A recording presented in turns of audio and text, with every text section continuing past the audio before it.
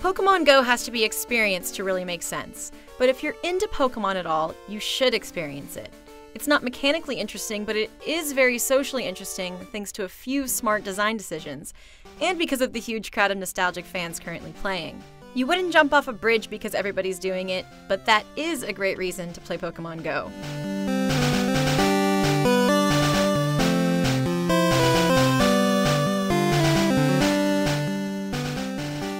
At least in the short term, Pokemon Go is a proven phenomenon. I can go anywhere in the San Francisco Bay Area and find strangers playing, calling out the names of Pokemon as they simultaneously appear on everyone's phones based on their randomly scattered geographical location. Pokemon Go screenshots are all over Twitter. It feels like everyone is playing. But this is a precarious house of cards built on top of a wobbly foundation of nostalgia. For the most part, Pokemon Go's design as a paper-thin RPG is super accessible but completely unremarkable.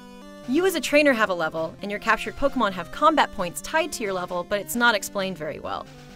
Gym battles are nothing more than simple tapping-based combat that's barely affected by anything other than point value. Even Pokemon's rock, paper, scissors type matchups hardly matter. Also, the app itself, which is currently at version 0.29, is stuttery, crashy, and performs inconsistently. There are a few key things keeping Pokemon Go together.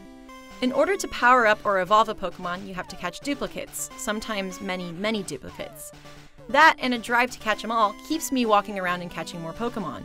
I want stronger Pokemon to take over gyms for my team, even though combat is boring. And since those incentives encourage more walking around, it keeps everyone playing and encountering each other, which feeds the real-world aspect that makes Pokemon Go special. But if people start to lose interest due to lack of depth when the novelty of seeing Pokemon pop up around their everyday lives expires, that surreal social connection will fall apart and the spell will be broken.